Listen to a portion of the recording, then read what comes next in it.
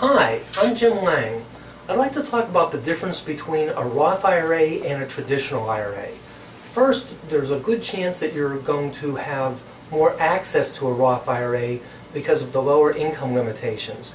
But if you have earned income, you can put away either $5,000 or perhaps $6,000 if you're 50 or older into a Roth IRA. And the difference between a Roth IRA and a traditional IRA is that the Roth IRA grows income tax-free for your life, for the life of your spouse, for the lives of your children, and possibly even grandchildren.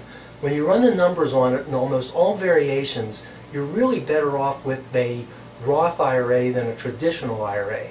In a way, it's a little bit like paying taxes on the seed up front. In other words, you don't get a tax deduction for the Roth IRA, but it grows income tax-free, and when either you or eventually one of your family members take it out, then it's the tax-free growth in effect is like a tax-free harvest.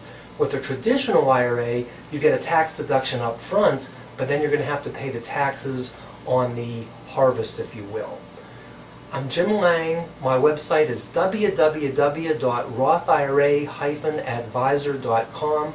There's all types of resources. There's articles and newsletters and a 12-part mini course. And you also will have access to my radio show. I've had all the top Roth IRA giants on the show, and I would highly encourage you to go to www.rothira-advisor.com.